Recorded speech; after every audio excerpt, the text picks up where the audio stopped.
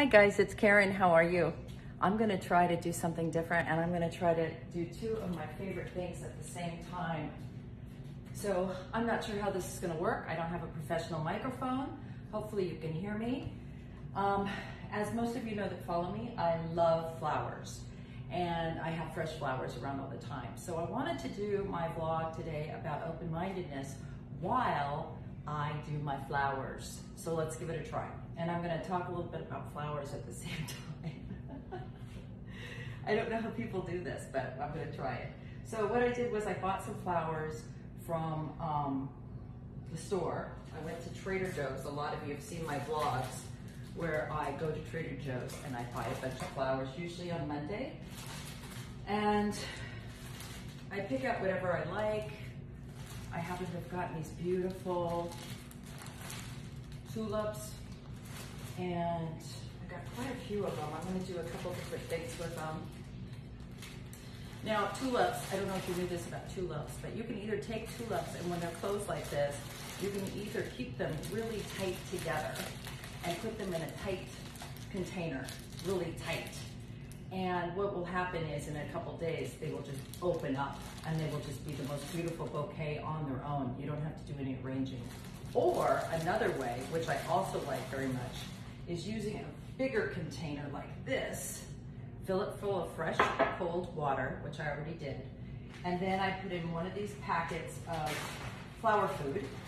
And if you don't have one of these packets of flower food, you could also use 7-Up or Sprite. Pour that, a little bit of 7-Up or Sprite in there for the flower food. And then to keep it from the bacteria from building in the stems, if you don't have that, I know this is crazy, I'm a recovering alcoholic and I'm telling you this secret, but if you put in like a capful of vodka, it keeps the water completely clean, kills the bacteria. Imagine what it does to you in your stomach. Anyway, so I'm going to put these in, and this one is going to be a real loose one. I'm just going to put it in loosely, and it's going to kind of fall over, and it's going to open up in a couple days, and it's going to be really pretty. The other thing you can do is if you don't like tulips, because as soon as you put them in the vase, they start falling over, if you put about 3 pennies in the bottom of the container, it will keep them standing upright, the copper in it, okay? See all these things you didn't know? But these I want to fall over. And what I'll do is in a couple days, I'll post a picture on stories and you can see what they look like. But I just take them out. I got the water prepared. I'm going to prepare the leaves and cut them. And I'm going to tell you about open-mindedness, okay? And why open-mindedness is so important. So there are 3 things that you cannot get sober without. It's open-mindedness, willingness, and honesty. In the big book of Alcoholics Anonymous, it says that these are indispensable. What that means, what does indispensable means? Kind of find the height that you want, cut them with nice sharp scissors, clean scissors, and cut them at an angle, okay? You can always cut off more. So that's pretty good, that's what I want. So what does indispensable mean? You know how you go to a pharmacy and they dispense meds? You know, the pharmacist gives you the meds? Well, if something is dispensable, it's given out. And if it's indispensable, it can't be given out. So honesty, open-mindedness, and willingness are indispensable. You have to show up to Alcoholics Anonymous, Narcotics Anonymous, Gamblers Anonymous, Crystal Meth Anonymous, wherever you're going for help, a 12-step program.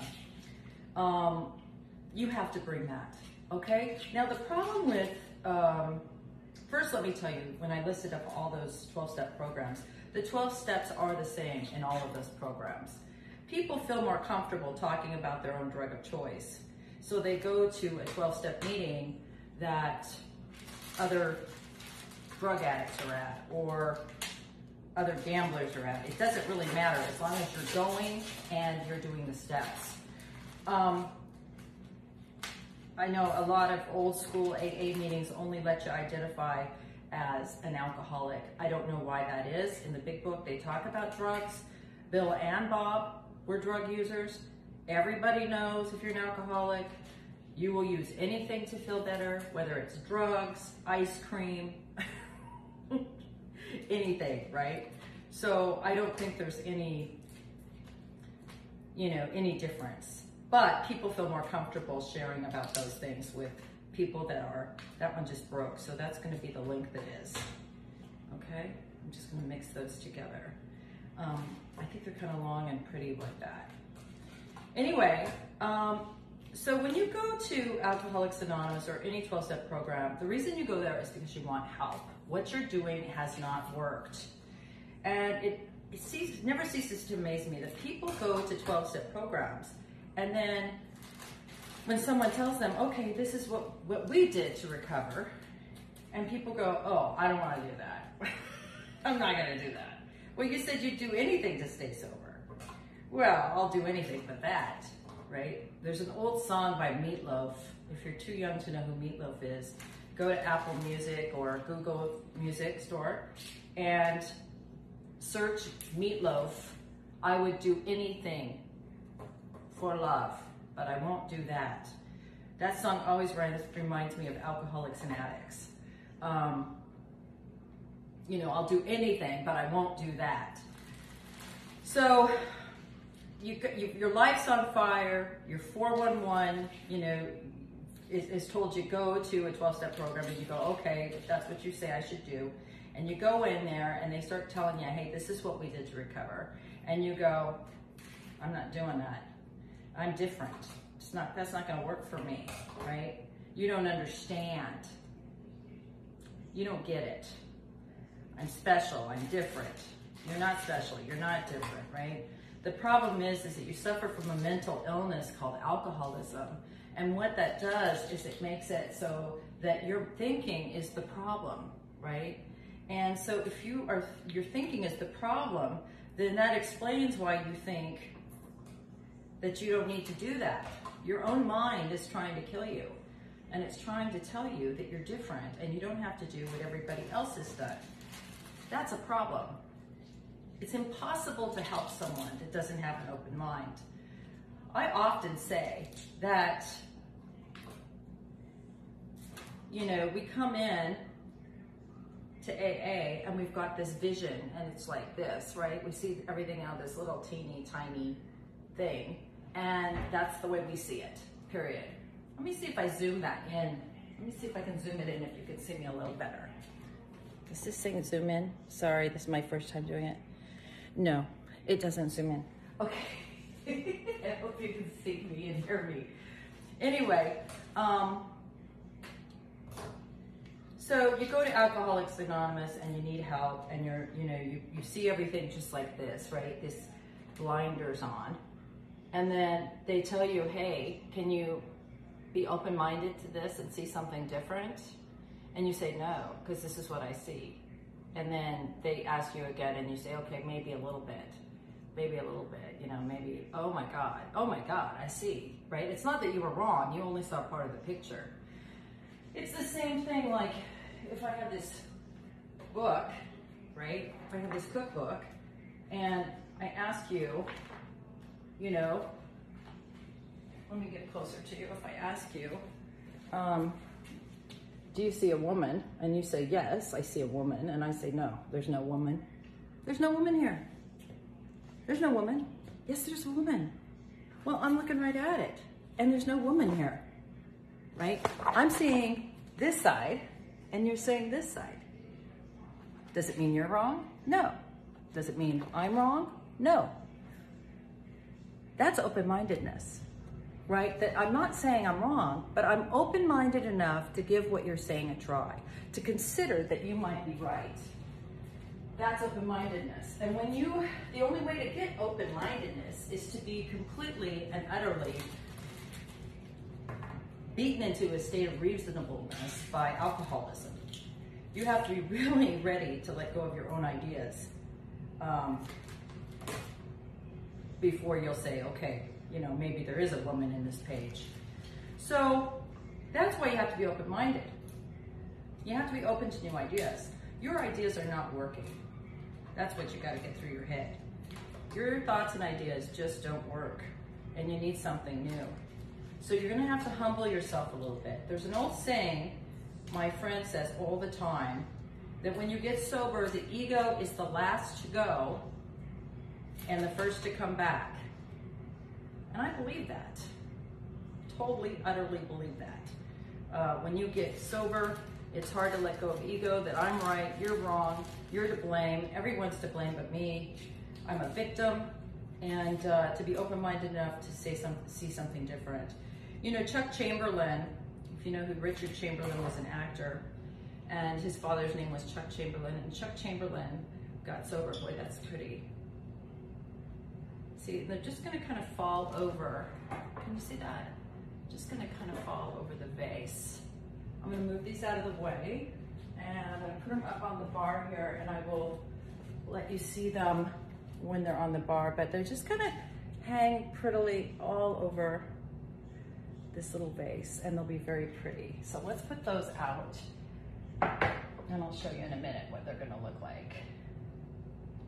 And anyway, so Chuck Chamberlain talks about a new pair of glasses in his book. It's called A New Pair of Glasses. It's a great book. And it really is along the same lines as what I talk about all the time, a shift in perception. You have to see things differently. It's like putting on a new pair of glasses, right? You've had these glasses on and this is the way you see your life. And we're asking you to put on a new pair of glasses, right? Be open-minded to see that there's another way, okay? So open-mindedness, it's key. So let me show you these. These I absolutely adore. These are calla lilies, but I've never seen that color before. Do you see that? Those are not plastic, those are real.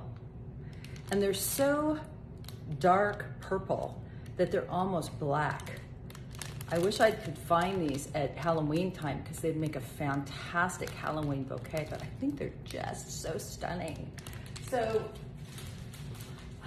you know, I don't have anything really fantastic to do with this. This is not big time, you know, flower arranging class. This is me putting out flowers like I always do because I love fresh flowers. But I have a couple different vases here. I thought this would be fun. Look at this red one, right? Wouldn't that be fun to put these calla lilies in that? Let's put a little food in there. You know, when you get sober and you start to have these shifts in your perception and you start to see things differently, you hear people talk about them. They're like aha moments. They're moments where you go, ah. And you can't see them by yourself. And a lot of people go to therapists and psychiatrists trying to get these shifts in their perception. And you can talk until you're blue in the face with someone, and they are not going to get it. But if you put them in a meeting, an AA room, with other people, AA, NA, Al-Anon, let's see. God, aren't those pretty? Really amazing. Very pretty. I think I was gonna put some of them, I wonder what they look like in here. I got this vase too, a blue one. Oh, I think I kind of like them better in the blue one. Yeah, I think I do. And I think I'm gonna put them all together. I'm just gonna put them in two vases, but I really, pretty. Okay, so you go to AA and you sit there and you listen to people. And sometimes you sit there and they just drone on and on and on, and you think, oh my God, what are they talking about? When are they gonna finish? And all of a sudden, someone shares and you hear something, and it's like, oh my God, I get it. I see it. Why didn't someone tell me this before? Well, you probably couldn't hear it before. And maybe it wasn't you're open-minded, but maybe it's just that you weren't ready yet. Let's put these in and see how these look. There's a few rocks in the bottom of this vase, and they kind of help me stand them up a little more, because these ones I don't want to just hang over. I want to actually have this black and turquoise look. This one's gonna be a little crazy here. I don't want that to, when you have these straggly things on there, the splits, they'll cause bacteria in the water. And that makes your stems all get really funky and icky. So let's do this. And you can hear things in meetings. You can see alcoholism easier in someone else than you can see it in yourself. You can see codependency easier in someone else. You can see drug addiction or self-pity. I saw this, I was on this meeting the other day, and there was this guy on there, and he was sharing, and I do believe it was a sad thing he was sharing, but he was in so much self-pity. I don't think it was at all about his mother, which is what he was crying about. It was about him. And that's the difference between self-pity and sadness, But if you're not ready to see that, someone could be talking to you and talking to you and talking to you, and you are not going to get it. That's why I love meetings. And people say, well, I don't have to go to meetings. I don't need to go to meetings. Oh, you'll hear. And I think God talks to people. You know what I mean? So you might be praying for an answer to something, and he's answering you, but it's coming from Joe, the guy sitting in the corner at the meeting. So you got to go to meetings so you can see things about yourself. Sorry, I'm off screen. You'll understand why when we're done here. I've got a few more tulips. I've ordered one of these things where the camera follows you around the room so that you can see what I'm doing. But until it comes, I'm gonna do it like this. So I want another vase for these. But I don't have one. So I want to finish what I'm saying, and then I'll finish my flowers. You get the idea. Maybe what I'll do with these is I'll do a vase that's really tight, and I'll put some pennies in the bottom so you can see in a couple days the one that's real loose and the one that's real tight, and see how those open up. Beautiful. Anyway, so meetings are the place where you can see things. Meetings are the place, especially as alcoholic addicts, we are so defensive all the time. We are like, that's not me, I'm not that way. I remember when I first got to Alcoholics Anonymous, they told me I was selfish and self-centered, and I was like, oh, not me. I'm a giver, And it was only when I sat and listened to people talk that I could really hear the selfishness, and I could see it in myself. But if it would have been someone sitting across from me trying to tell me, I would have been like, you are out of your mind. And there's so many things like that I've learned. And it's because the mind is sick, and it wants to blame, it wants to rationalize, and it wants to justify. And so getting to a place of open-mindedness has taken me a long time. It's my favorite saying is, I don't know. I never said that before. I really did the 12 steps. And now I can say, I don't know. I don't know. A lot of times people will contact me and say, what do you think I should do about this? And I say, I don't know, what do you think? And then I'll tell them where it's out in the big book. And I'll say, well, this is what it says in the big book. And usually the big book is like 100% right. So what I'm gonna do now is I think I'm gonna take my phone off the tripod, and I'll show you what I've done so far, and we'll come back and look at them in a couple days as well. Thanks for listening, everybody. Let me see if I can do this. I have no idea if this video even turned out because I've never done this before, and I might just video it anyway or tape it anyway.